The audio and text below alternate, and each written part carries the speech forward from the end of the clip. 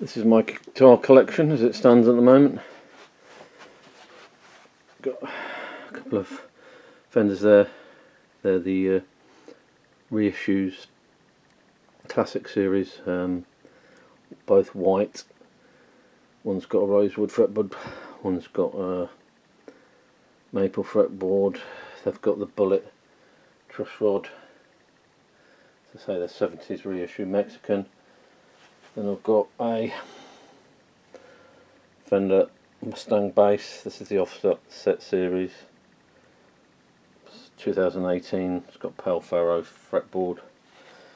Next to it we've got the Bar Hartelli, discontinued I think a couple of years ago. This is the 50s Blackguard one they did. Next one is the 59 Epiphone, recent 2020 October. These are really difficult to get hold of. Amazing really, the fretboard is exactly like rosewood even though it's Indian laurel. But yeah, this is the Dark Burst. It's a Rickenbacker 335 Glow. Rickenbacker 330 Maple Glow. We've got a couple of other Rickenbackers here. 360 with binding with the high gain pickups behind it. It's a George Harrison 1964 version. The closed headstock.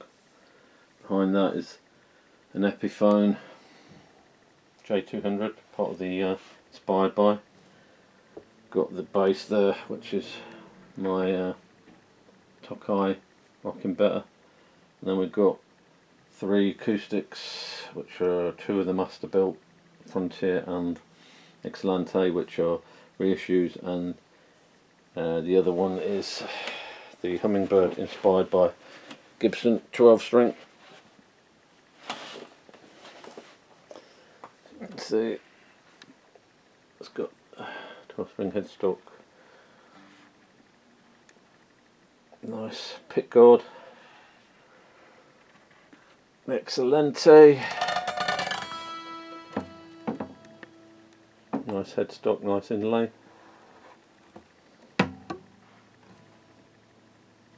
There's the Frontier, classic pickguard, the rope and cactus, nice headstock.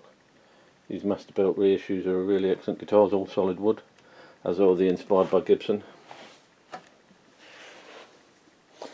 So yeah, at the moment I've got, just a quick count up, 1, 2, 3, 4, 5, 6, 7, 8, 9, 10, 11, 14 guitars.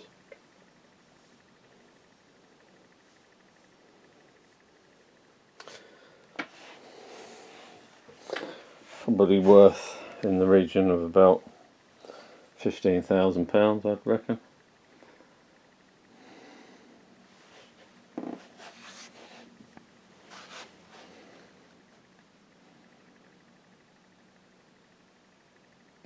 I hope you like the video.